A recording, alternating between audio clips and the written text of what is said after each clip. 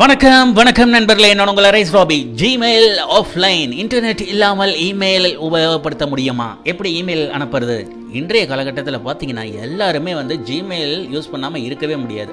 அது ஸ்டூடெண்ட்ஸாக இருந்தாலும் சரி, வேலைக்கு போகக்கூடிய ஆஃபீஸில் வேலை பார்க்கக்கூடிய ஆண்களாக இருக்கட்டும், பெண்களாக இருக்கட்டும், யாராக இருந்தாலும் சரி, இன்னைக்கு ஜிமெயில் இல்லை அப்படின்னா அவங்க மெயில் சென்ட் பண்ணுறது மிகப்பெரிய கடினமான ஒரு விஷயமாக இருக்கும். ஏன்னா பெரும்பாலானவர்கள் ஜிமெயில் தான் மேக்ஸிமம் யூஸ் பண்ணுறாங்க.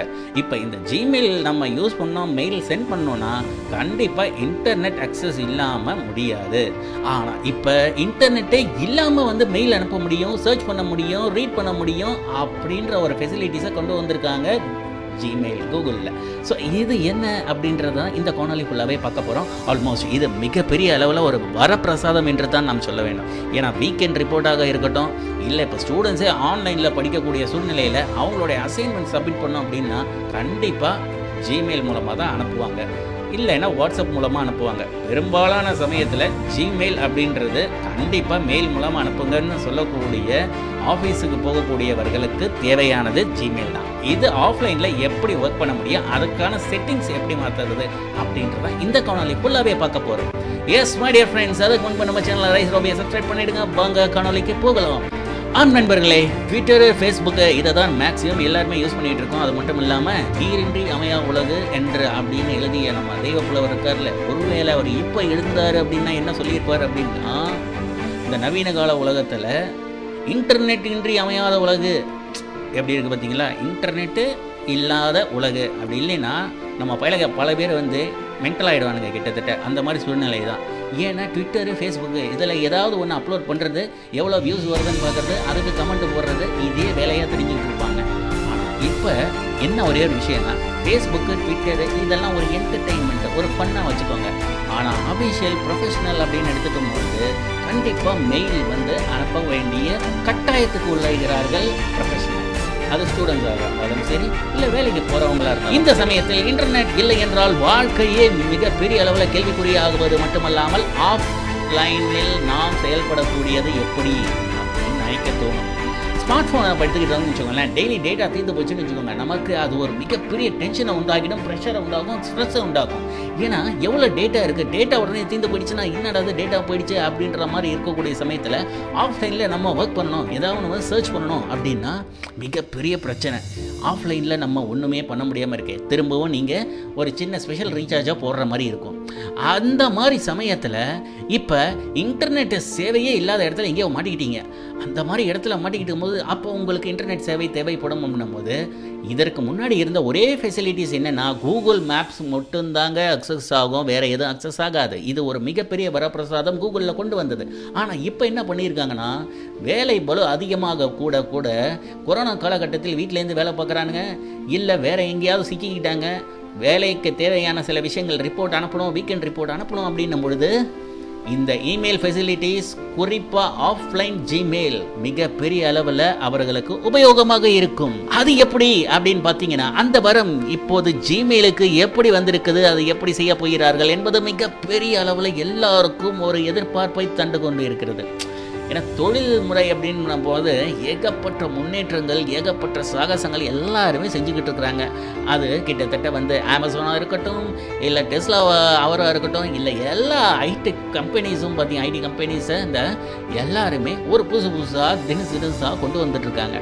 இப்போ ஜிமெயில் என்ன பண்ணியிருக்காங்கன்னா, இன்டர்நெட் இல்லாமலே இமெயிலை பார்க்க முடியும், படிக்க முடியும், சர்ச் பண்ண முடியும், ரிப்ளை பண்ண முடியும் அப்படின்ற ஒரு புது அம்சமான திட்டத்தை கொண்டு வந்திருக்கானுங்க. அது எப்படி, என்ன செட்டிங்ஸ் பண்ணணும்? எஸ் மை டியர் ஃப்ரெண்ட்ஸ், இன்னொரு முக்கியமான விஷயம், இந்த ஜிமெயில்னு சொல்கிறீங்களே, கிட்டத்தட்ட 1.8 பில்லியன் யூசர்கள் இது வரைக்கும் இருக்கிறாங்க. அவ்வளோ பேர் யூஸ் பண்ணுறாங்களா அப்படின்னு நினைக்கும் பொழுது கண்டிப்பாக ஆச்சரியமாக இருக்குல்ல? எஸ், கிட்டத்தட்ட ஒரு சின்ன ஆய்வு நடத்தியிருக்காங்க. அதில் பார்க்கும்போது பார்த்தீங்கன்னா 1.8 பில்லியனுக்கு அதிகமான மக்கள் ஜிமெயிலை பயன்படுத்துகிறாங்களாம். கிட்டத்தட்ட 75% மக்கள் தங்கள் மொபைல் ஃபோனில் கூட ஜிமெயிலை தான் டவுன்லோட் பண்ணி வச்சு அது மூலமாக தான் மெயில் அனுப்பிட்டு இருக்காங்க. ஸோ மேலும் பார்த்தீங்கன்னா கூகுள் நிறுவனத்தில் இந்த இமெயில் சேவையானது என்ன பண்ணுறாங்க அப்படின்னு பார்த்தீங்கன்னா, கிட்டத்தட்ட 18% கொண்டு உள்ளது இந்த இமெயில் மட்டுமே.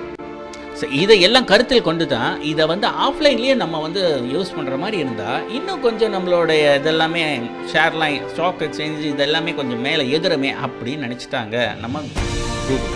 ஸோ அதனால் ஜிமெயிலில் ஆஃப்லைன் மோட்லேயும் ஒர்க் பண்ணுற அளவுக்கு சில செட்டிங்ஸை கொடுத்தாங்க.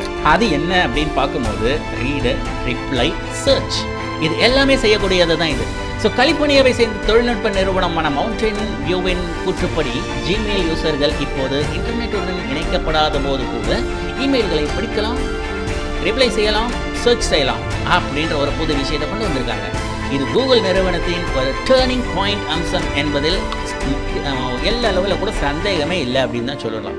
ஏன் அப்படின்னு கேட்குறீங்களா? கண்டிப்பாங்க. ஆஃப்லைன் மோடில் நம்மளால் சர்ச் பண்ண முடியும், ரிப்ளை பண்ண முடியும், ரீட் பண்ண முடியும் அப்படின்னும் பொழுது கண்டிப்பாக ஒரு மிகப்பெரிய விஷயம் தானே. ஆனால் என்ன இங்கே ஒன்று யோசிக்கணும்னா, இந்த செட்டிங்ஸை எப்படி நம்ம கிரியேட் பண்ணுறது, இதை எப்படி யூஸ் பண்ணுறது, அதை தான் ஈஸியாக சொல்கிறேனே. எப்படின்னா ஜிமெயிலில் உள்ள ஆஃப்லைன் அம்சத்தை பயன்படுத்துவது ரொம்ப ஈஸிங்க. அது எப்படின்னா ஒரு சின்ன ஒரு செட்டிங்ஸை நீங்கள் மாற்றினீங்கன்னா கண்டிப்பாக உங்களுக்கு ரொம்ப ஈஸியாக இருக்கும். அந்த செட்டிங்ஸை மட்டும் மாற்றுறது எப்படின்றத இப்போ S my dear friends, offline Google incognito.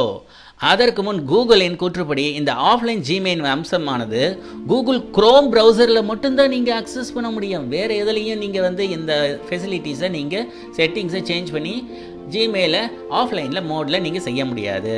So ஒரே ஒரு விஷயம், கூகுள் குரோம் ப்ரௌசரில் மட்டும்தான் இது செய்ய முடியும்.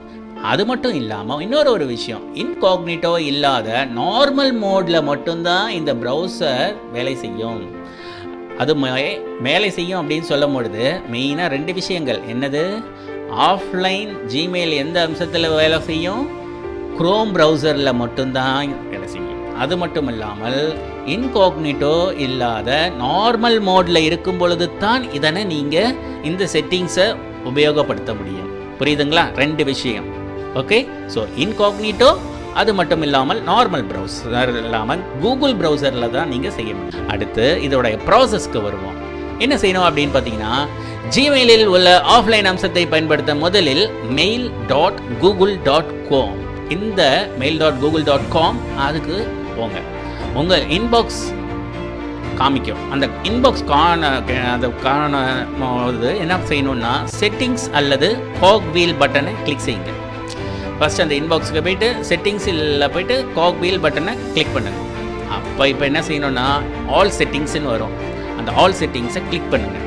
குறிப்பிட்ட பக்கத்திற்கு நீங்கள் போவீங்க. அதுக்கப்புறம் அதாவது ஆல் செட்டிங்ஸ்க்கு போன உடனே அடுத்தது எங்கே போய் காமிக்கும்னா ஆஃப்லைன் டேப் அப்படின்னு ஆஃப்லைன் காமிக்கும். அந்த ஆஃப்லைன் டேப்பை கிளிக் செய்யுங்க.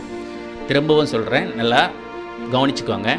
ஜிமெயிலில் உள்ள ஆஃப்லைன் அம்சத்தை நீங்கள் பயன்படுத்தணும்னா mail.google.com அதுக்கு போங்க. அதுக்கு அடுத்தது இன்பாக்ஸுக்கு போங்க. அதில் இருக்கிற செட்டிங்ஸு அல்லது காக்வீல் பட்டனை அழுத்துங்க. இப்போ ஆல் செட்டிங்ஸுக்கு கிளிக் பண்ணணும்.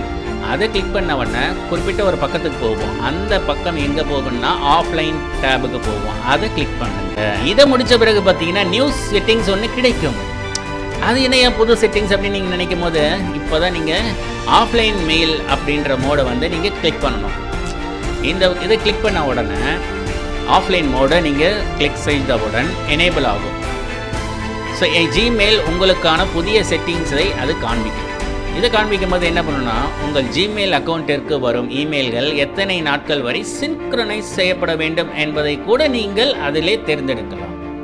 ஸோ எவ்வளோ நாள் இது வரைக்கும் இருக்கலாம், அதுக்கப்புறம் வேனிஷ் ஆகணும் அப்படின்ற மாதிரிலாம். இந்த டெலகிராம் ஃபெசிலிட்டிஸ்லாம் இருந்துச்சு பார்த்தீங்களா, அந்த மாதிரி இருக்கிறதெல்லாம். மேலும் பார்த்தீங்கன்னா மேலே பல ஃபெசிலிட்டிஸ் இதில் கொண்டு வந்திருக்காங்க. அதில் ஒரு முக்கியமான அம்சம் என்ன அப்படின்னு பார்த்தீங்கன்னா, மேலும் கூகுள் உங்கள் கம்ப்யூட்டரில் எஞ்சிருக்கும் ஸ்பேஸின் அளவையும் காட்சிப்படுத்தும். இது ரொம்ப முக்கியமானதுங்க. ஏன்னா நிறைய நீங்கள் மட்டும்தான் ஸ்டோரேஜ் இன்க்ரீஸ் பண்ணிகிட்டே இருந்தீங்கன்னா எவ்வளோ தான் அங்கே ஸ்டோரேஜ் இருக்கும். குறிப்பிட்ட ஸ்டோரேஜுக்கு அப்புறம் பார்த்தீங்கன்னா, இப்போ நீங்களே நிறைய ஸ்டோரேஜ் வந்து இருந்துச்சுன்னா குறிப்பிட்ட அளவுக்கு போன பிறகு காசு கொடுத்து தான் நீங்கள் ஸ்டோரேஜை அங்கே வந்து வச்சுக்க முடியுன்ற அளவுக்கு அதுவும் இருக்குது பிரச்சனை. இதோடு மட்டும் இல்லாமல் இன்னொரு விஷயத்தையும் சொல்கிறேங்களே, ஆஃப்லைன் டேட்டாவை கம்ப்யூட்டர்லேயே வைத்திருக்க வேண்டுமா அல்லது அகற்ற வேண்டுமா என்பதை நீங்கள் தேர்வு செய்வதும் உங்கள் கையில் தான் இருக்குது. அது சேவ் சேஞ்சஸ் அப்படின்ற ஒரு ஆப்ஷனில் போய் நீங்கள் சேஞ்ச் பண்ணிக்கலாம். அவ்வளோதாங்க. இனிமேல் நீங்கள் எல்லாமே வந்து ஜிமெயில் ஆஃப்லைன்றதை வந்து ரொம்ப ஈஸியாக எவ்வளோ எளிமையாக சொல்லணுமோ சொல்லி முடிச்சாச்சு. இனிமே உங்கள் கையில் தான் இருக்குது. நீங்கள் இதை எப்படி யூஸ் பண்ணுறது அப்படின்றது. ஸோ ஜிமெயில் ஒரு மிகப்பெரிய வரப்பிரசாதத்தை கொண்டு வந்துள்ளார்கள். இதன் மூலமாக எல்லாருமே பயனடைவார்கள். குறிப்பாக வேலைக்கு செல்லக்கூடியவர்கள், வீக்கெண்ட் ரிப்போர்ட்ஸை சப்மிட் பண்ணக்கூடியவர்கள், ஸ்டூடெண்ட்ஸ் ஒருவேளை ஆன்லைனில் வந்து படிக்கும்பொழுது அவர்கள் ஒருவேளை இமெயில் அனுப்பணும் அப்படின்னா இந்த மாதிரி ஆஃப்லைன் மோடில் இருக்கும்பொழுதும் சரி, அவங்க வீட்டில் வந்து ஒருவேளை இன்டர்நெட் ஃபெசிலிட்டிஸ் அந்த அளவுக்கு டவர் கிடைக்காத பொழுது இந்த மாதிரி பிரச்சனை எல்லாம் இருக்குல்ல, அப்போ அந்த சமயத்துலையும் யூஸ் பண்ணிக்கலாம். மேலும் பார்த்தீங்கன்னா இந்த ஜிமெயில் ஒரு மிகப்பெரிய ஆஃப்லைன் மோடு வரப்பிரசாதம் எல்லோருக்கும் ஒரு பயனுள்ளதாக அமைய போகிறது. இந்த செட்டிங்ஸை உபயோகப்படுத்தி மென்மேலும் நீங்கள் உங்களுடைய வேலைகளை எளிதாக்கிக் கொள்ளுங்கள். இந்த காணொளி உங்களுக்கு பிடித்திருந்தால் கண்டிப்பாக லைக் பண்ணுங்கள், காமெண்ட் பண்ணுங்க, மறக்காம பெல் ஐகானை கிளிக் பண்ணுங்க. Thank you for watching this video, my dear friends. Stay with us connected by subscribing ariserobby and don't forget to click on the bell icon. Thank you. Bye bye.